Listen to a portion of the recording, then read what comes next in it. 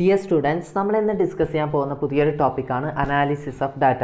അപ്പോൾ എന്താണ് analysis of data എന്ന് നോക്കാം. Analysis of data. Analysis of data means critical examination of the data for studying the characteristics of the object under the study and for determining the patterns of relationships among the variables relating to it, using both quantitative and qualitative methods. Analysis of data is considered to be highly skilled and technical job which should be carried out only by experts, only by means of organizing, analyzing and interpreting the data. Their salient features, interrelationship, cause and connections can be brought out.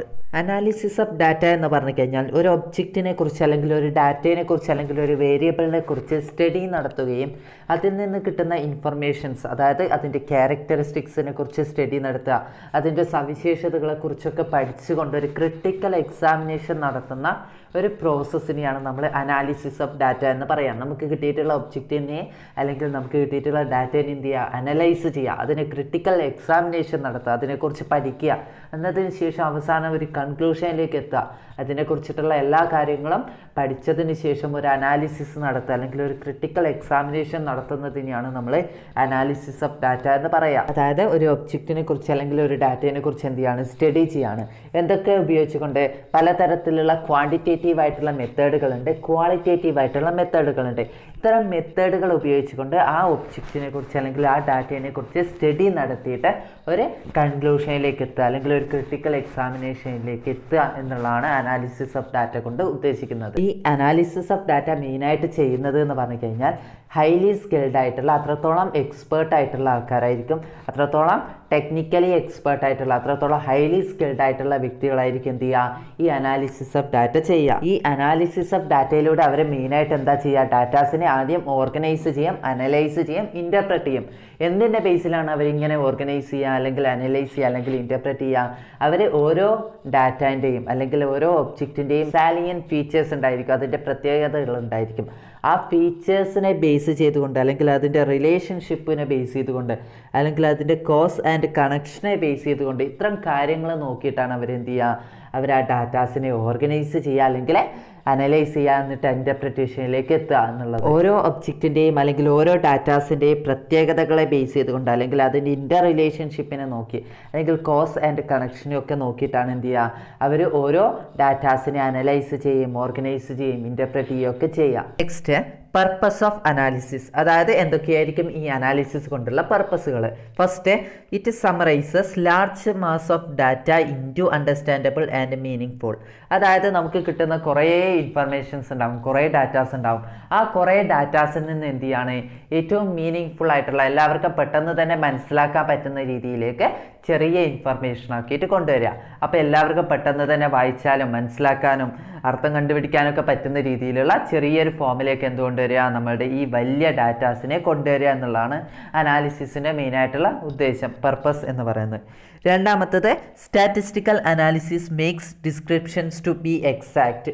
അതായത് നമുക്ക് കിട്ടുന്ന ഡാറ്റാസിന് എന്ത് ചെയ്യും, ഇത് describe ചെയ്യാണ് ചെയ്യുക, ആൾക്കാർക്ക് വിവരിച്ച് കൊടുക്കുകയാണ് ചെയ്യുക. അവർക്ക് കിട്ടുന്ന ഡാറ്റാസിന് എന്ത് ചെയ്യുക, വലിയ ഡാറ്റാസിന് അവരെ ആൾക്കാർക്ക് വേണ്ടിയിട്ട് അല്ലെങ്കിൽ ജനങ്ങൾക്ക് വേണ്ടിയിട്ട് മനസ്സിലാകുന്ന രീതിയിൽ ഡിസ്ക്രൈബ് ചെയ്ത് കൊടുക്കുക, വിവരിച്ച് കൊടുക്കുകയാണ് മെയിനായിട്ട് സ്റ്റാറ്റിസ്റ്റിക്കൽ അനാലിസിസിലൂടെ നടത്തുക.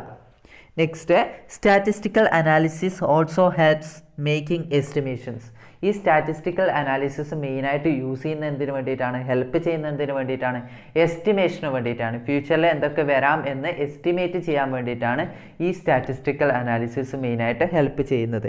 Next, statistical analysis is useful for assessing the significance of specific sample results under assumed conditions. This type of analysis is called hypothesis testing. അതായത് പോപ്പുലേഷനിൽ നിന്നും നമ്മൾ എടുക്കുന്ന സാമ്പിൾ എത്രത്തോളം സിഗ്നിഫിക്കൻസ് ആണ്, എത്രത്തോളം ആക്യുറേറ്റ് ആണ് അല്ലെങ്കിൽ എത്രത്തോളം ഡിഫറൻസ് ഉണ്ട് എന്ന് ചെക്ക് ചെയ്യാൻ വേണ്ടിയിട്ട് നമുക്ക് എന്ത് ഉപയോഗിക്കാം, ഈ സ്റ്റാറ്റിസ്റ്റിക്കൽ അനാലിസിസ് ഉപയോഗിക്കാം. അത്തരം സ്റ്റാറ്റിസ്റ്റിക്കൽ അനാലിസിസിനെ അല്ലെങ്കിൽ ആ ടൈപ്പ് ഓഫ് അനാലിസിസിനെയാണ് നമ്മൾ ഹൈപ്പോത്തിസിസ് ടെസ്റ്റിംഗ് എന്ന് പറയാം.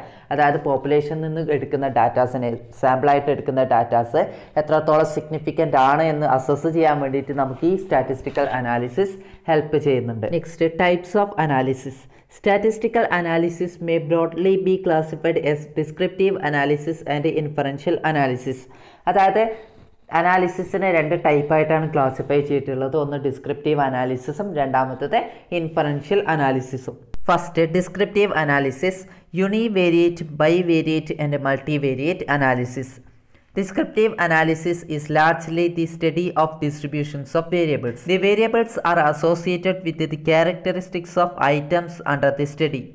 In such analysis, there are the study of one variable, two variables, or more than two variables. Consequently, we have univariate analysis, bivariate analysis, and multivariate analysis. Descriptive analysis എന്ന് പറഞ്ഞു കഴിഞ്ഞാൽ നമ്മൾ വേരിയബിൾസിൻ്റെ ഡിസ്ട്രിബ്യൂഷനെ കുറിച്ച് study ചെയ്യുന്ന ഒരു type of analysis ആണ് ഇത് descriptive analysis എന്ന് പറയുന്നത്. അതായത് അതിലൂടെ എന്താ സ്റ്റഡി ചെയ്യാന്ന് പറഞ്ഞു കഴിഞ്ഞാൽ വേരിയബിൾസിനെ കുറിച്ചിട്ടുള്ള അല്ലെങ്കിൽ ഡാറ്റാസിനെ കുറിച്ചിട്ടുള്ള അതിൻ്റെ ക്യാരക്ടറിസ്റ്റിക്സിനെ കുറിച്ചിട്ടുള്ള എല്ലാ കാര്യങ്ങളും ഡിസ്ക്രിപ്റ്റീവായിട്ട് ഡിസ്ക്രൈബ് ചെയ്തുകൊണ്ട് സ്റ്റഡി ചെയ്യുക.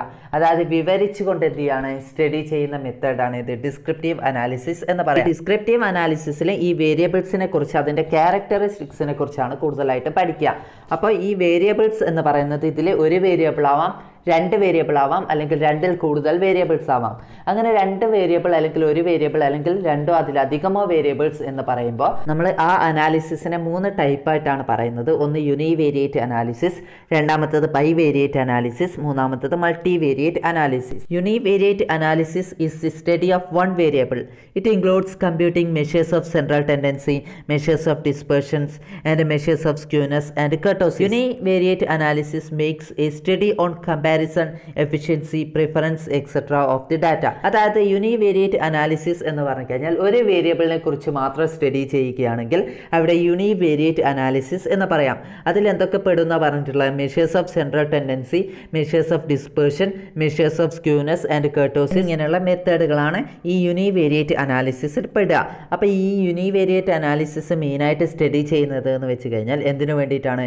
കമ്പാരിസൺ നടത്താൻ വേണ്ടിയിട്ടാണ്, എഫിഷ്യൻസി ടെസ്റ്റ് ചെയ്യാൻ വേണ്ടിയിട്ടാണ്, പ്രിഫറൻസ് നോക്കാൻ വേണ്ടിയിട്ടാണ്. അപ്പോൾ ഡാറ്റാസിൻ്റെ എഫിഷ്യൻസിയും പ്രിഫറൻസും കമ്പാരിസണൊക്കെ ടെസ്റ്റ് ചെയ്യാൻ വേണ്ടിയിട്ടാണ്, സ്റ്റഡി ചെയ്യാൻ വേണ്ടിയിട്ടാണ് നമ്മൾ ഈ യൂണിവേരിയേറ്റ് അനാലിസിസ് ഉപയോഗിക്കുന്നത്. അപ്പോൾ യൂണിവേരിയേറ്റ് അനാലിസിസ് എന്ന് പറഞ്ഞു കഴിഞ്ഞാൽ ഒരു വേരിയബിളിനെ മാത്രം സ്റ്റഡി ചെയ്യുകയാണെങ്കിൽ അതിന് യൂണിവേരിയേറ്റ് അനാലിസിസ് ആണെന്ന് പറയാം. Next bivariate analysis includes correlation analysis, regression analysis, etc. Correlation analysis, regression analysis ഒക്കെ എന്താണ്? ബൈവേരിയേറ്റ് അനാലിസിസ് ആണ്. അപ്പോൾ ബൈവേരിയേറ്റ് അനാലിസിസ് എന്ന് പറഞ്ഞു കഴിഞ്ഞാൽ രണ്ട് വേരിയബിൾസ് ഉപയോഗിച്ചുകൊണ്ട് നമ്മൾ സ്റ്റഡി നടത്തുകയാണെങ്കിൽ അതിനെ നമ്മൾ എന്ത് പറയും? ബൈവേരിയേറ്റ് അനാലിസിസ് ആണ് എന്ന് പറയും. അപ്പോൾ ബൈവേരിയേറ്റ് അനാലിസിസിൽ പെടുന്ന ടെസ്റ്റുകളാണ് അല്ലെങ്കിൽ മെത്തേഡുകളാണ് നമ്മളുടെ കോറിലേഷൻ അനാലിസിസും റിഗ്രഷൻ അനാലിസിസ് എന്നൊക്കെ പറയുന്നത്. Next multivariate analysis consist of multiple regression analysis, multiple discriminant analysis, multivariate analysis of variance, canonical analysis, factor analysis, etc. അതായത് മൾട്ടിവേരിയേറ്റ് അനാലിസിസ് എന്ന് പറഞ്ഞു കഴിഞ്ഞാൽ രണ്ടോ അതിലധികമോ വേരിയബിൾസ് ഉപയോഗിച്ചുകൊണ്ട് സ്റ്റഡി നടത്തുകയാണെങ്കിൽ അതിനെ മൾട്ടിവേരിയേറ്റ് അനാലിസിസ് ആണെന്ന് പറയാം. ഈ മൾട്ടിവേരിയേറ്റ് അനാലിസിസിൽ പെടുന്ന statistical ടെക്നിക്കുകളാണ് multiple regression analysis, multiple discriminant analysis, multivariate analysis of variance, canonical analysis, factor analysis എന്നൊക്കെ പറയുന്നത്. Next inferential analysis. This is concerned with the drawing of inferences and conclusions from the findings of a study. There are two areas of statistical inferences: statistical estimation and testing of hypothesis. Statistical estimation involves estimation of the population values from the results obtained from a sample data analysis. Testing of hypothesis is a proposition connected with the conclusions about the population. They are tested through statistical testing. Inferential analysis എന്ന് പറഞ്ഞു കഴിഞ്ഞാൽ ഇൻഫറൻസുകളെ analyse നടത്തുക. അതായത് നമ്മൾ ആദ്യം എന്ത് ചെയ്യാണ്? Inference എന്ന് പറഞ്ഞാൽ എന്താണ്? അസംഷനാണ് അല്ലെങ്കിൽ അനുമാനം എന്ന് പറയും. അപ്പോൾ അത്തരത്തിലുള്ള കുറേ അസംഷൻസ് അല്ലെങ്കിൽ ഇൻഫറൻസുകൾ നമ്മൾ ആദ്യം ഡ്രോ ചെയ്ത് വെക്കും. അതായത് ഒരു അസംഷൻ നമ്മൾ ആദ്യം സെറ്റ് ചെയ്ത് വെക്കും. ആ അസംഷൻ പിന്നീട് ശരിയാണോ അല്ലെങ്കിൽ തെറ്റാണോ എന്നുള്ളത് നമ്മൾ സ്റ്റഡി നടത്തിയിട്ട് ഒരു കൺക്ലൂഷനിലേക്ക് എത്തണം. അത്തരം കൺക്ലൂഷനിലേക്ക് എത്താൻ വേണ്ടിയിട്ട് നമ്മൾ അസംഷൻസ് ഉപയോഗിച്ചുകൊണ്ട് അത്തരത്തിലൊരു കൺക്ലൂഷനിലേക്ക് എത്താൻ വേണ്ടിയിട്ട് നമ്മൾ ഉപയോഗിക്കുന്ന ഒരു അനാലിസിസ് ആണ് ഇൻഫറൻഷ്യൽ അനാലിസിസ് എന്ന് പറയുന്നത്. ആ ഇൻഫറൻഷ്യൽ അനാലിസിസിനെ രണ്ടായിട്ട് ഡിവൈഡ് ചെയ്യുന്നുണ്ട്. ഒന്ന് സ്റ്റാറ്റിസ്റ്റിക്കൽ എസ്റ്റിമേഷനും രണ്ടാമത്തത് ടെസ്റ്റിംഗ് ഓഫ് ഹൈപ്പോത്തിസിസും. സ്റ്റാറ്റിസ്റ്റിക്കൽ എസ്റ്റിമേഷൻ എന്ന് പറഞ്ഞു കഴിഞ്ഞാൽ നമുക്ക് പോപ്പുലേഷൻ വാല്യൂസിനെ എസ്റ്റിമേറ്റ് ചെയ്യുക അല്ലെങ്കിൽ പ്രെഡിക്റ്റ് ചെയ്യുന്നതിനാണ് സ്റ്റാറ്റിസ്റ്റിക്കൽ എസ്റ്റിമേഷൻ എന്ന് പറയാം. പക്ഷേ ടെസ്റ്റിംഗ് ഓഫ് ഹൈപ്പോത്തസിസ് എന്ന് പറഞ്ഞു കഴിഞ്ഞാൽ നമ്മൾ ആദ്യം ഒരു അസംഷൻ സെറ്റ് ചെയ്യും. ആ അസംഷൻ എത്രത്തോളം ശരിയാണോ അല്ലെങ്കിൽ തെറ്റാണോ എന്ന് നമ്മൾ ടെസ്റ്റ് ഉപയോഗിച്ചുകൊണ്ട് ഒരു സ്റ്റാറ്റിസ്റ്റിക്കൽ ടെസ്റ്റ് ഉപയോഗിച്ചുകൊണ്ട് നമ്മൾ എന്ത് ചെയ്യും കണ്ടുപിടിക്കുക. സ്റ്റാറ്റിസ്റ്റിക്കൽ ടെസ്റ്റിനെയാണ് നമ്മൾ ടെസ്റ്റിംഗ് ഓഫ് ഹൈപ്പോത്തസിസ് എന്ന് പറയാം. Next tools four statistical analysis. The tools and techniques of statistics can be studied under two divisions of statistics, namely descriptive statistics and inferential statistics. രണ്ട് type statistical അനാലിസിസിൻ്റെ tools ആണുള്ളത്. ഒന്ന് descriptive സ്റ്റാറ്റിസ്റ്റിക്സും രണ്ടാമത്തത് inferential സ്റ്റാറ്റിസ്റ്റിക്സും. Descriptive സ്റ്റാറ്റിസ്റ്റിക്സിൽ വരുന്ന tools എന്തൊക്കെയാണെന്ന് നോക്കാം. ഒന്നാമത്തത് measures of central tendency അല്ലെങ്കിൽ average, measures of dispersion, measures of skewness and kurtosis, measures of correlation, regression analysis, index numbers, time series analysis, coefficient of association. ഇത്രയും ടൂൾസുകളായിരിക്കും descriptive സ്റ്റാറ്റിസ്റ്റിക്സിൽ ഉണ്ടായിരിക്കുക. Next inferential statistics. Inferential statistics deals with forecasting, estimating or judging some results of the universe based on some units selected from the universe. This statistical process of selecting items is called sampling. Inferential statistics facilitates estimation of some population values known as parameters on the basis of sample value. These test statistics are used in testing hypotheses to determine with what validity the conclusions are drawn. Inferential statisticsൽ മെയിനായിട്ട് ഉപയോഗിക്കുന്നത് സാമ്പിളിങ്ങും parameters ഒക്കെയാണ്. പോപ്പുലേഷനിൽ നിന്നും നമ്മൾ കുറച്ച് values എടുക്കുകയാണെങ്കിൽ, sample എടുക്കുകയാണെങ്കിൽ അതിനെയാണ് sampling എന്ന് പറയാം. പാരാമീറ്റർ എന്ന് പറഞ്ഞു കഴിഞ്ഞാൽ എന്താണ്, നമ്മൾ സാമ്പിൾ വാല്യൂസിനെ മെഷർ ചെയ്യാൻ വേണ്ടിയിട്ട്, പോപ്പുലേഷൻ വാല്യൂസിനെ മെഷർ ചെയ്യാൻ വേണ്ടിയിട്ട്, എസ്റ്റിമേഷൻ നടത്താൻ വേണ്ടിയിട്ട് ഉപയോഗിക്കുന്നതാണ് പാരാമീറ്റർ എന്ന് പറയുന്നത്. ഇതൊക്കെ ഉപയോഗിച്ചിട്ടാണ് നമ്മൾ എന്ത് ചെയ്യുക, അസംഷൻസ് സെറ്റ് ചെയ്തിട്ട് കൺക്ലൂഷനിലേക്ക് എത്തുക. ആ മെത്തേഡാണ് നമ്മൾ എന്ത് പറഞ്ഞിട്ടുള്ളത്, ഇൻഫറൻഷ്യൽ സ്റ്റാറ്റിസ്റ്റിക്സിൽ ഉപയോഗിക്കുന്ന ടൂളായിട്ടുള്ള ടെസ്റ്റിംഗ് ഓഫ് ഹൈപ്പോത്തിസിസ് എന്ന് പറയുന്നത്. ഇതോടുകൂടി നമ്മളുടെ അനാലിസിസ് ഓഫ് ഡാറ്റ എന്ന് പറയുന്ന ടോപ്പിക്ക് കംപ്ലീറ്റ് ആവുകയാണ്.